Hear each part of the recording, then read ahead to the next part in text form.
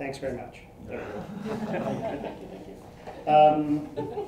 I'm really happy for the invitation to come here and be amongst friends again. I'm going to try a new way of presenting, and so you can let me know if this is a terrible failure or not. So one of the things that started my interest in the use of object analysis was I was standing in line at the passport office, and the woman in front of me had blue hair, like blue like a Smurf.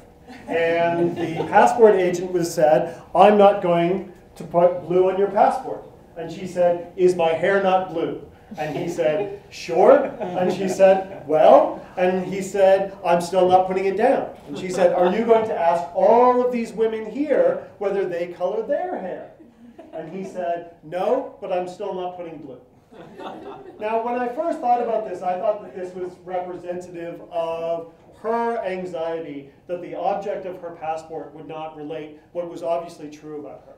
But the more I think about it, the more I realize that there's also an anxiety by the passport agent, saying that if he puts down something as paramountly ridiculous as blue, then that undermines the authority of the document itself. And it seemed to me that that moment of the document, the moment of having to fix brown hair versus red hair versus blue hair, that was a moment that really brought into an assemblage, into conjunction, a bunch of different ideas about subject, about identity, about mutability, about the body, about documents, about authority, about the discretion, about decision making. And that really led me down this path towards actor network theory and other forms of material analysis. So what I want to do today is I want to talk about two things. One, I want to talk about method, and the second, I want to talk about pedagogy, how we do surveillance, and then secondly, how we teach surveillance. Now, part of my reflection comes from a recent book that I edited with my colleague, Sean Mutlu, called Research Methods in Critical Security Studies, in which we assembled 30, 40 of the people doing work in critical security studies and said, so, what do you do? How did you do it? How did it go well? How did it go wrong? Now, one of the interesting things, last night when David said, we're all critical, everyone said yes, and then we moved on. And that was sort of really interesting to me because when we were at this critical security studies, I said, we're all critical, and there was lots of hands up. Well, what do you mean by critical? And there was a sense, there was a concern that applying the name critical could have the potential to be a disciplinary tool. I'm critical, but what you do isn't critical. And so we had a very rich and robust, long conversation about what we thought criticality was in this terms. And so we came up with this sort of these kind of four principles that worked for us at the moment. One was that that the world is messy, and so rather we shouldn't expect it to be structured, and we shouldn't expect it to be obvious. The second is that agency is multiple and distributed, that different things have agencies, and so we should be open to that. The third was that causality is not efficient, meaning that we're not looking for necessary and sufficient causes for A to always lead in the presence of B to C, but rather that particular things happened that were unexpected, that you could put together all of the things that were necessary once, and it might not happen again. And that's, again, a reflection of the messiness. And then fourth, and that's something that I think, I'm sorry, that's not the, sorry, I think that's better. I'm seeing something different on the screen than you're seeing on the big screen. I apologize. So now I know that failed. So something that I think that surveillance studies does really well, that it frankly could teach A&T and frankly could teach critical security studies, is that writing is always inherently political. That writing and research and presentation is always inherently political, and that we should sort of own up to that. So what we did was, in addition to trying to generate some larger questions about how we put together all of these different methods and approaches, we came up with a number of what we called modes. So we sort of said that there was an ethnographic mode in critical security studies, a discursive mode, a practice mode using mostly field analysis, a corporeal mode to take into account embodied approaches and those that used affect, and then finally the material mode. And so I go from material to actor network theory. That's not to say that actor network theory is the only way to do it. Science and technology studies has multiple different theoretical patterns, and there's also other veins within new materialism. However, I'm just going to use ANT, actor network theory, as a kind of starting place.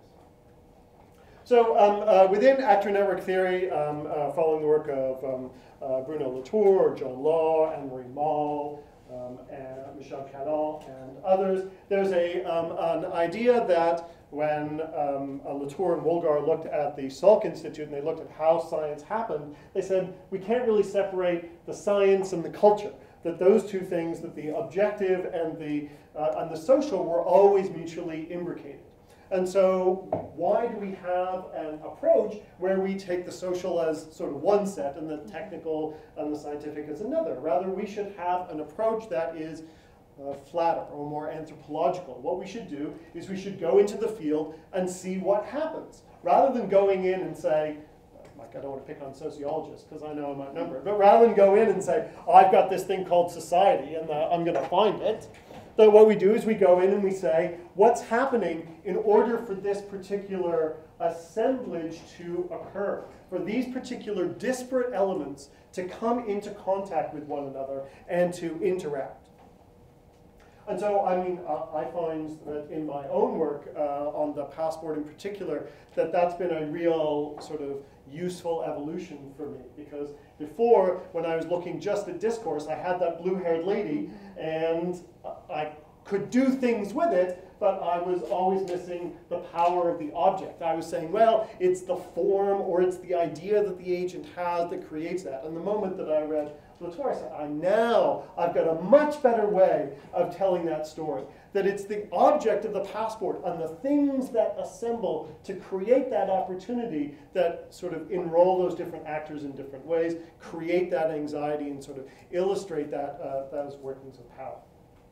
So, actor network theory does a bunch of interesting things, but I think one of the things that surveillance studies, I know that we keep referring to this mythical chimera called surveillance studies. One of the things that scholars in surveillance studies who identify themselves with surveillance studies do so well is that they are explicitly engaged with the civil libertarian, with the human rights, with the political aspect of the assemblage that they identify. And for myself, I find that in some of the workings by Latour or by Cadon or by Law, there's less of that specific engagement. One of the things that I find when I read that is this incredibly compelling story about how this one aircraft sort of could be represented in all these different ways, and it's the conglomeration of all these different systems. But when I say, okay, so now how do I intervene in that system so that we can do something that we would view as positive or that I can identify with that value, then I'm left a bit, well, I don't know what to do. Now, like David, I was at that aviation security conference too, and I feel like I was spectacularly unsuccessful in framing my language in a way that could communicate to that audience. Spectacularly.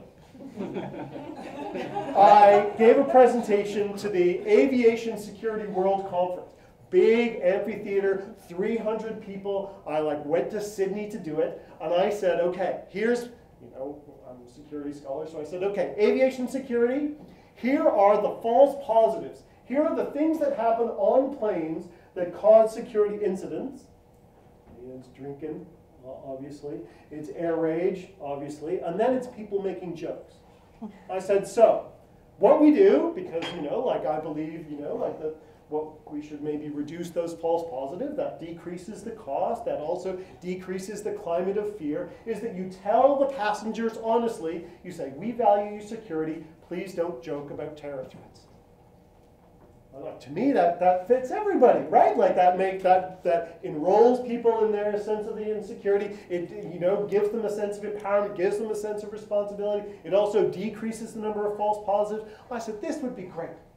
So I gave the presentation, and some guy came up to me afterwards, head of security for Air Canada, and he said, Mark, that's a great idea. I said, thanks. I tried really hard. I did math. I really thought about this, and I've got a value-based policy recommendation. He said, we're never going to do that.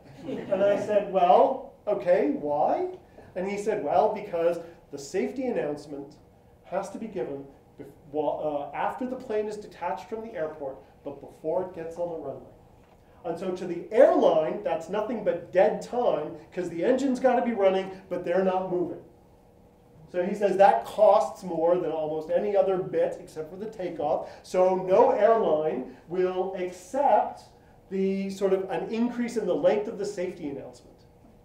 Now, again, like so the actor network theory really gives you a good view to looking at that. You say, okay, so why does this policy idea enroll or get traction? And the answer is that it does it for all these interesting political, economic, and regulatory reasons. But then what was even more striking to me was that no one seemed to, my social capital in that field did not diminish as a result of my having this bad idea. Everyone said, good idea, well presented, never going to happen. Why don't you come to our next meeting? And that's not the way I expected it to go. I expected it to say, you are an idiot, you had a bad idea, or you're not going to get published, and you're never going to come to our meetings again. But it was quite the opposite. And that led me to think that there's something else going on, not just in the way that knowledge and authority, but in the way that that social capital gets translated. Now, I want to move from my particular failure to sort of, like general cases of failure, in particular teaching. Because it seems to me that one of the things that we do, that we constantly struggle with, is to translate the ideas that we work on in our room to the other humans, right? To other people. And the teaching is both lovely in that it gives us the opportunity to test out our ideas to people who are, if not interested, then at least present, and who don't have the jargon or the background that we do. So we come and we've thought about this hard and we've mapped it all out, and then we present it to people who, are critical listeners. Let's say that. Now, one of the things that I find both when I teach and in reading the literature on pedagogy is that the sage on the stage doesn't work. Of course, we know that, trying to information dump into empty jugs of water never happens. So what do? We try to figure out ways to empower students to learn themselves. One of the best models for doing this is problem-based learning. So rather than give a preset structure and say, boom, I'm going to tell you about the history of surveillance, or I'm going to tell you about the history of globalization, what you do is you set a series of problems. And then you say, you are going to get into groups, and I'm going to help you find the answer. This came in part from, I was in my big, like introduction to globalization class, it's 250 people, you got to do, like a big show, and they made a joke about the Battle of Hastings, as you do. See, now look. Now you laughed, the 218-year-olds did not laugh. But 2 minutes later, they did. And there's a little ripple here, and there's a little ripple there, and I said, okay, so what's going on? So finally someone put up their hand, and they said, well, no one got the Battle of Hastings joke, but so-and-so Googled it, and found it on Wikipedia, then they posted it to the class Facebook page, and of course I'm looking at Facebook, and so I got the message.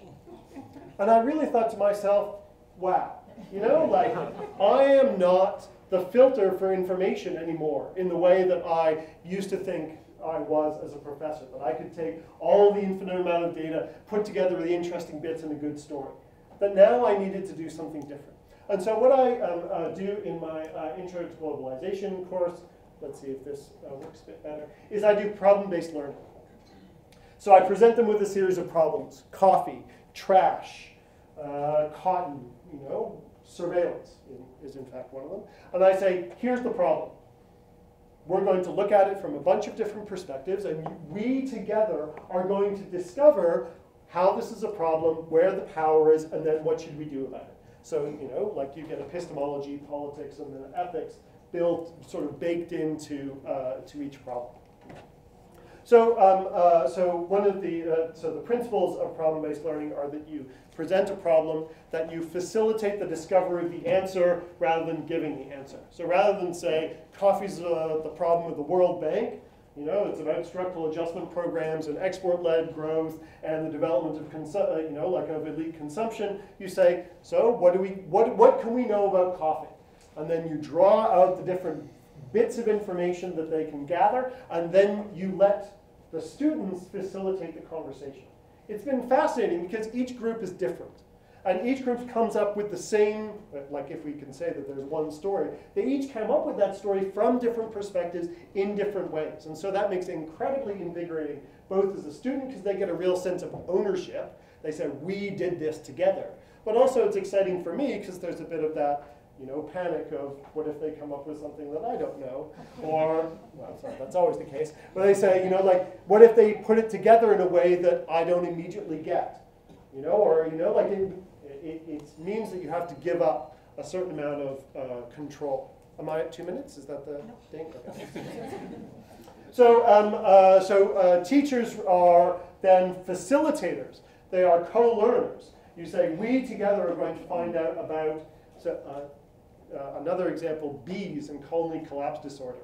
I had no interest in bees. I don't like honey, but one of my students was an apiarist and came in and said, my bees have all died. And I said, we've got a week, why don't we look at that?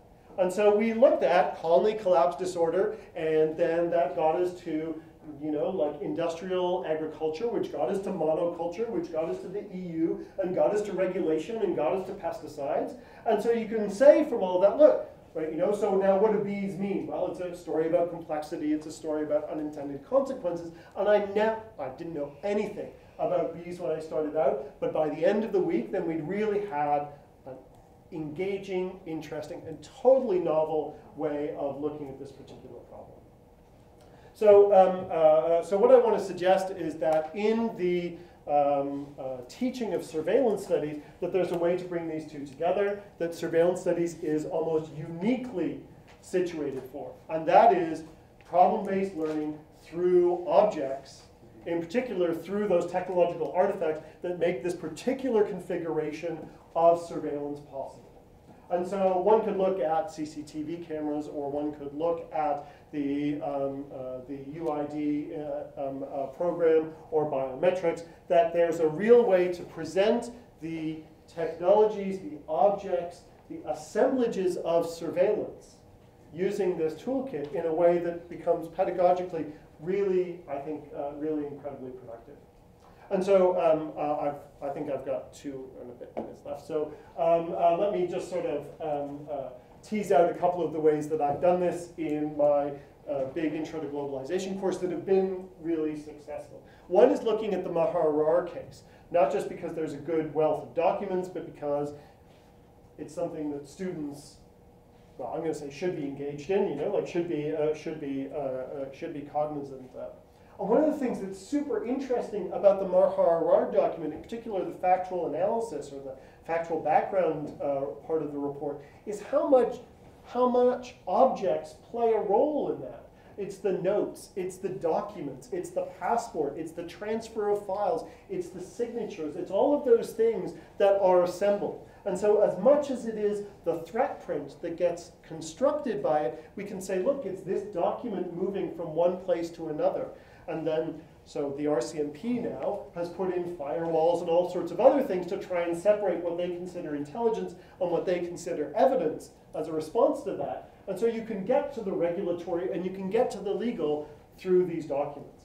But also, and I think that this links to some of the earlier conversations we had today and last night, I think that there's a really interesting way in which those documents can tell a positive story as well. That it's Arar's Canadian passport. However much his status is sort of ignored by the Americans, it's the passport which represents a clear claim that he can make both in Syria and then when he returns to Canada. That it's the passport that is emblematic of that sort of legitimate authority. And it's a way for people to really sort of put those different bits in perspective.